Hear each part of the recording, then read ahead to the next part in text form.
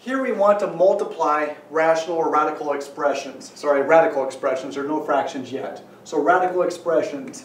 The square root of 7 times x plus 2. Some of you might be saying is, well, I don't know how to do it, or it could look like maybe a distribution problem that we've seen before. And that's actually what we have. Root 7 times x plus 2. I'm going to distribute that root 7 to the x and then to the 2. So root 7 times x is x root 7 plus root 7 times 2 is 2 root 7.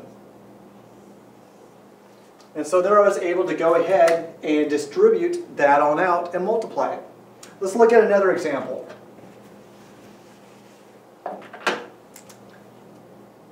The cube root of x times the cube root of 6 minus the cube root of x squared.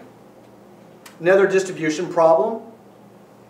I'm going to multiply this first term to both the first and second aspects of that second term. So a cube root of x times a cube root of 6. Well, I can multiply them because they're the same indexes.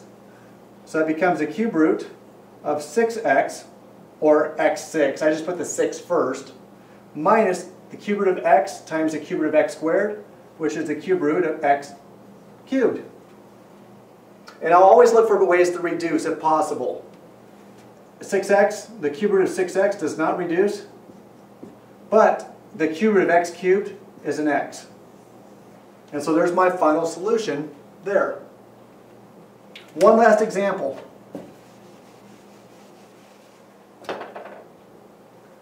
Say I have 5 root 2 plus 2 root 3, and that entire expression multiplied by 4 root 2 minus 3 root 3.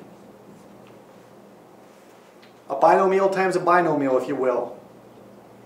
Well, it's setting up to be almost a classic FOIL situation. First times first, outers, inners, and last. So let's go ahead and do that, where I'm going to multiply the first term times the first term. 5 root 2 times 4 root 2. The outer terms is a 5 root 2 times a negative 3 root 3. The inner terms, 2 root 3 times a 4 root 2. And then the last terms,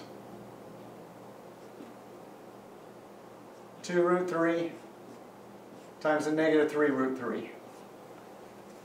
Basically, I just did all the FOIL applications. First times first, outer times outer, inner times inner, last times last. So 5 root 2 times 4 root 2, that becomes 20. Root 2 times 2, which is 4, or 20 times 2, or 40. Over here I have 5 root 2 times negative 3 root 3, that becomes negative 15 root 6. And I can't reduce that down any further. Plus 2 root 3 times 4 root 2, that becomes 8 root 6. Can't reduce that down any further. And then 2 root 3 times a negative 3 root 3, and that gives me a negative 6 root 9. Or a negative 6 times the 3, or a negative 18. So let's clean this up a little bit and see what I have. That first term, when I multiplied everything together, gave me a 40, minus a 15 root 6, plus an 8 root 6, take away an 18. And now I have some common terms, or like terms, that I can add up. 40 and a negative 18 gives me a positive 22. And negative 15 root 6s plus 8 root 6s give me minus 7 root 6s. So there's my final answer to that original problem.